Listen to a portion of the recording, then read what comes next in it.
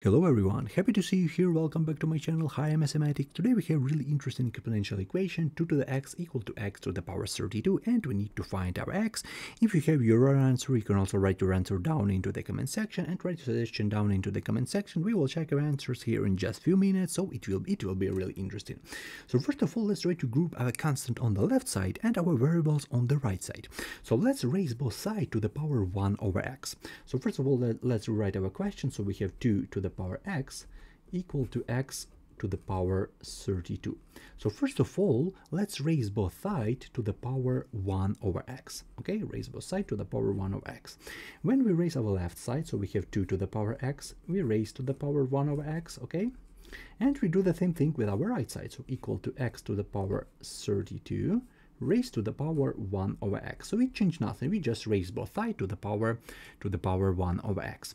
Right now we need to know a really great property, the basic school property, or basic school power rule. If we have a to the power m raised to the power n, it will be equal to a to the power m times n. So we need to multiply our powers. As a result, on the left side we have 2 to the power x times 1 over x equal to x to the power 32 times 1 over x. Okay, so right now let's multiply it. Basically, on the left side we can easily cancel this x, so as a result we have only 2 on our right side. On the right side we have x to the power 32 divided by x. We can write it as a fraction. Okay, really great. Right now, as I told before, we need to group constant on the left side and variables on the right side. We have a constant on the left, but basically we have right here this 32. When we raise on the right side, or not on the right, on both sides, when we raise to the power 1 over 32, we can easily cancel this 32. So we will have only our x's on the right side and have a constant on the left side. Let's do this.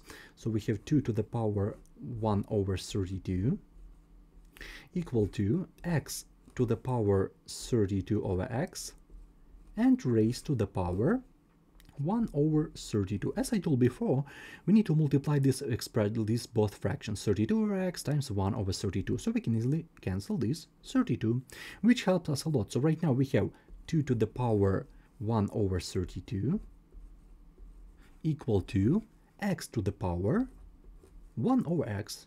And this is a really great first step. So I hope you understand this thing. I hope you understand this trick. So right now we have a constant on the left side and our variables on the right side. It was our first step. Right now there is a tricky moment right here. I really hope you understand what I'm going to do on the left side. First of all, instead of this 1 over 32, I'm going to write it as 2 over 64. Okay? This is absolutely the same fraction, but right now I'm going to change this 1 over 32 by 2 over 64, okay? I hope you understand this trick right here. So we have 2 to the power 2 over 64 equal to x to the power 1 over x. But this 2 over 64 we can write as like that. So we can write this one as 2 times 1 over 64. Okay, this is absolutely the same expression. So let's do this. Instead of this 2 over 64, let's write this one. As a result, we have 2 to the power 2 times 1 over 64. Okay, 1 over 64 equal to x to the power 1 over x. And right now really tricky moment, because in the beginning I wrote this rule, a to the power m times n. In this case we have this product, but in the same way we can easily take one of these expression, one of this constant, inside parentheses. So we can easily write this one as 2 to the power 2 inside parentheses raised to the power 1 over 64, okay, equal to x to the power 1 over x. So I hope you understand this step. If we go back, we can multiply 2 times 1 over 64, which is equal to 1 over 32. So this is absolutely the same thing. In these 4 lines, this is absolutely the same thing. But right now, 2 to the second power equal to 4, which is really great. So we have 4 to the power 1 over 64 equal to x to the power 1 over x. And right now let's do absolutely the same step as we did it before. Okay, we have 1 over 64. Okay, so this 1 over 64 can be written as 2 over 128. Okay, absolutely the same fraction. When we cancel this by 2, we have absolutely the same fraction, but we can also write it as 2 times 1 over 128. Okay, so right now instead of this 1 over 1 over 64, let's write this one 2 times 1 over 128.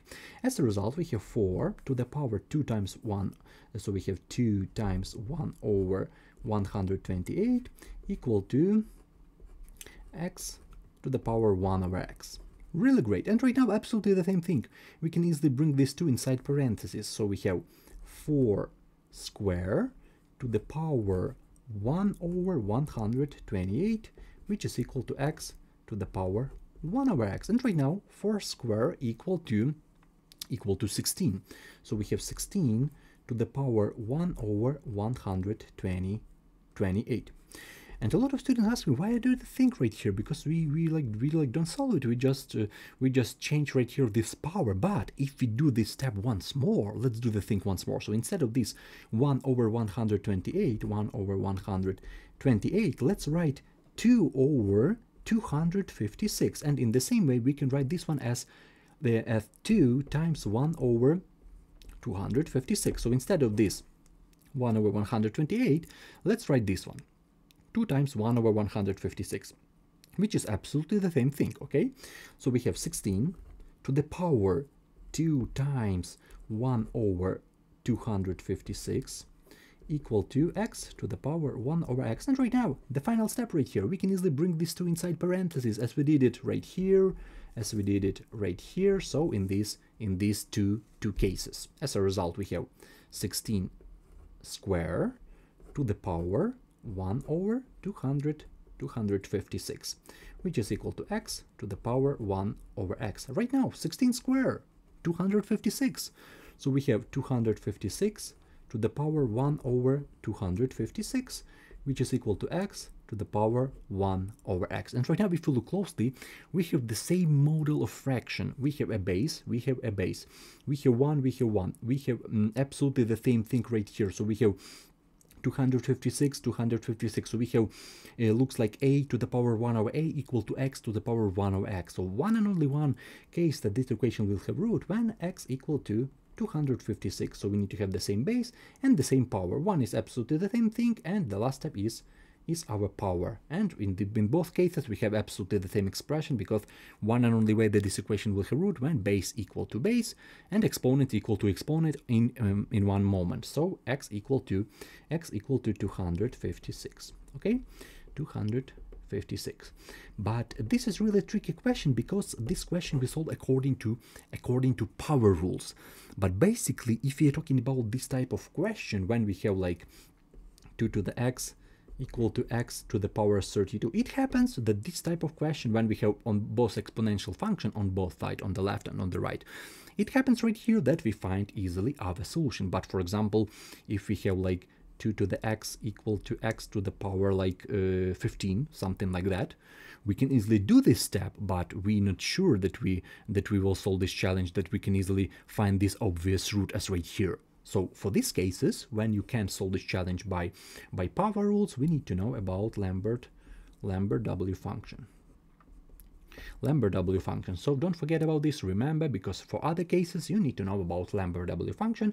But this question is really great to practice your power rules, so I hope you understand my explanation. Right now, let's check it. Let's check this 256, because it happened sometime that maybe this is not a correct root, but let's check it. We have 2 to the power x, but I don't have enough space. Let's go, for example, like that on the left side. So I hope you understand about Lambert W function.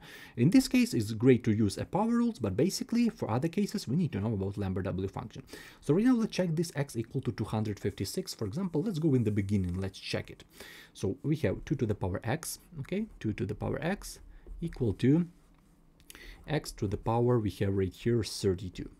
And we know that x equal to 256. Let's check it, let's see what will happen. So prove, we have 2 to the x, so we have 2 to the power 256 equal to 256 to the power 32. Yeah, to the power 32. How can we solve it? Okay, 256, let's write as 2 to the 8th power. So we have 2 to the power 256 equal to 256. This looks like 2 to the 8th power. Now we have 2 to the 8th, 2 to the 10th 124. Yeah, we have 2 to the 8th power right here, and we raise all of the thing to the power 32. And right now the final thing, 8 times 32 equal to 256. So we have 2 to the power 256 equal to 2 to the power 256, which is really great. So as you can see, we prove this rule according to a power rules, basically. Yeah, we don't need this Lambert W function.